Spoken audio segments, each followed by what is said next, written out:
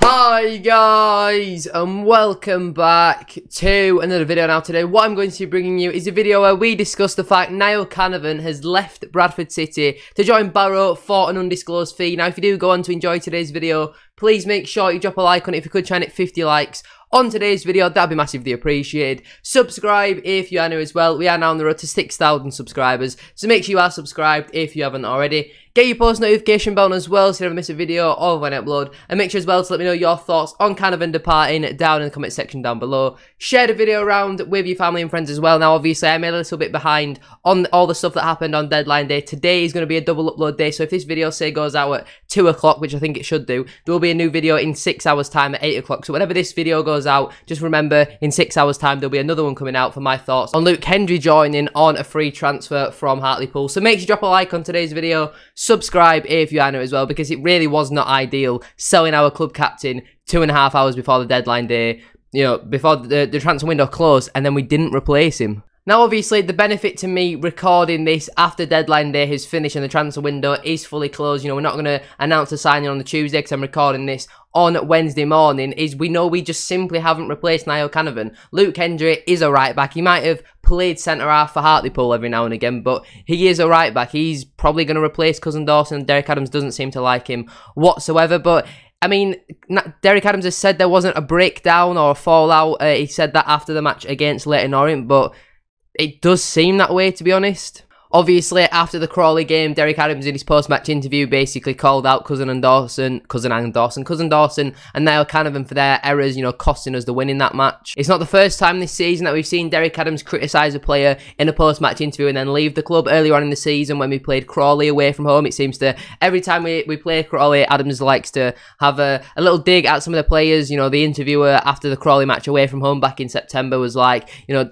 Ollie Crankshaw came off the bench, he got an assist, I thought he did well. Derek Adams goes, good, well done, I didn't. Then a few days later he's sold to Stockport, so he needs to stop doing that because it was probably our best young player at the club. Obviously he didn't come through from the academy, but he's quite young, he's on a longer term contract, who is, well, I don't want to say he has forced him out the door, but it does seem that way. And now he's done it again with club captain NIALL CANAVAN. Obviously, Pawdy has since replaced him with the armband, which does make sense, you know, from the times that CANAVAN hasn't been available, whether it's been through injury, suspension, etc. Pawdy has stepped up and he has done that job, and I think he's done very well. We saw that last night, but we did also see Jan Songo in centre-half.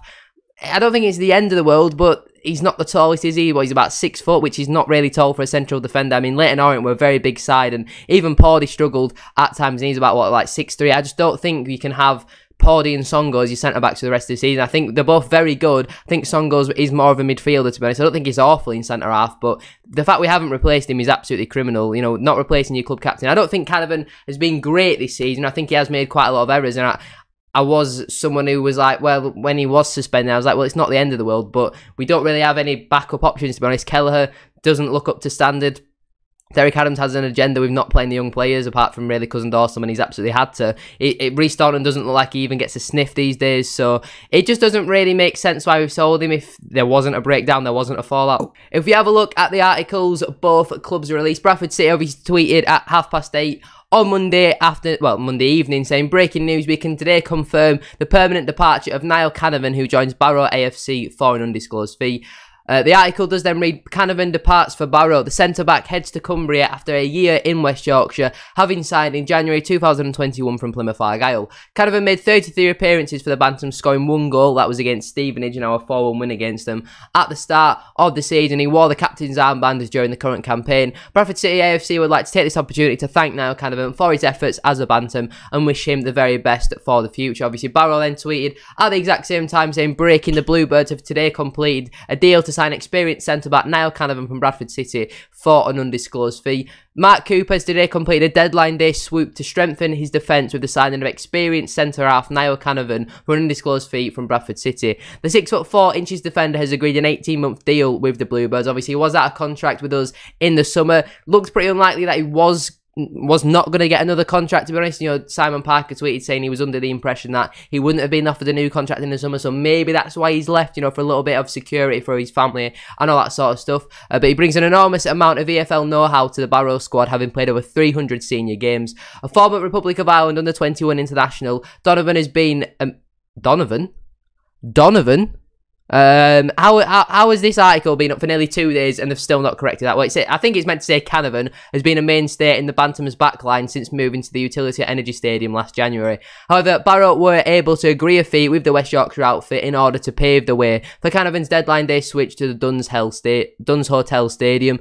Having been part of Bradford's academy during his younger years, it was with Scunthorpe United that Canavan made his name, signing professional terms in 2009 and going on to play 200 times for Scunthorpe's first team. In 2016, a successful loan spell at Rochdale turned permanent, and he spent 2 seasons at Scotland before earning a move to Plymouth Argyle, where he was a key factor in their automatic promotion from League Two in 1920. After making just short of 100 appearances for the Pilgrims, Leeds-born Canavan made a move back up north to rejoin ambitious Bradford, and he's been a regular part of their rearguard since then. Canavan has been handed the number 27 shirt at Barrow, and he's set to link up with his new teammates later this week ahead of Saturday's home game against Barrow. Now, obviously, as I said, played 31 times, scored once. He did all right in the year that he was here. I think he did a lot better for us last season. You know, we really did miss him when he wasn't playing last season. Obviously, had to wait for his opportunity to get into the side. I think his debut was against Exeter. Cousin Dawson came off, Anthony O'Connor went to right back, and Niall Canavan came on. And since then, he pretty much was a mainstay in the side unless he was injured or suspended, and that has been a problem. He's had a couple injuries where we've gone, oh, what are we going to do here? Usually we did play, at the start of the season, we definitely played a lot better with Niall Canavan, but you could tell that he's starting to age, and mistakes are starting to creep into his game. You know, we've seen a few times this season where he's given away needless free kicks, he's fallen over. He's one of them, like, very composed sort of defenders. I don't think I've ever seen him put a slide tackle in. You know, he tries to, like, try and actually defend without tackling. You know, he likes to shield. It's very rare that you'll see him put in a tackling. You know, he loves heading the ball. He's proven that he can be composed on the ball, but a lot recently, every time the ball would come to him, he'd just aimlessly clip it down the line, and it wouldn't go. It'd kind of go like in between our left winger and our striker, and no one knew who to go for the ball, and he just kind of gave the ball away quite a lot. Or he'd take far too long on the ball, and like what we saw against Sutton, he'd obviously get, you know, the ball taken off of him, and then they'll go through on goal, and then he took him down completely unnecessarily. It's happened a few times this season where he just takes far too long on the ball. He's obviously a big lad, you know, he's a bit of a unit. I think we will miss Canavan. You know, I think his influence in the dressing room, I think it will definitely be missed. It's obviously a shame to see him go, but from the outside looking in, it does look like there has been a fallout. You know, it's not the first time Adams has come out in a post-match interview and had a go at one of the players. So it makes sense, obviously, a longer-term contract as well for his family. Undisclosed fee, obviously, I don't think it'll be all too much. I don't think we paid all too much for him last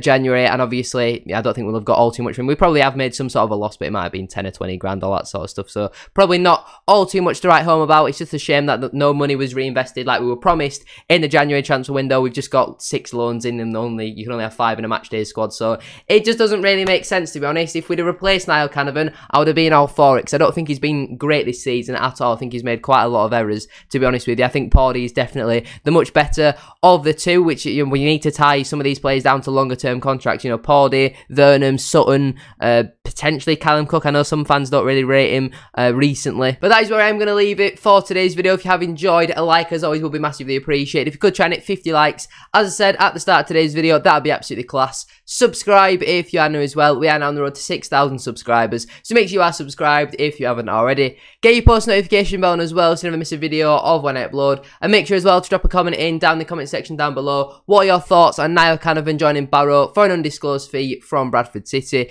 Share the video around with your family and friends as well. As I said, there will be a new YouTube video coming out in about 6 hours time, so between 7 and 8, something like that. I will be live over on Twitch when it does go out, so just make sure you have your post notification bell on so you don't miss that. Thank you for watching, have a great rest of your day, and I shall see you all later on tonight for another video.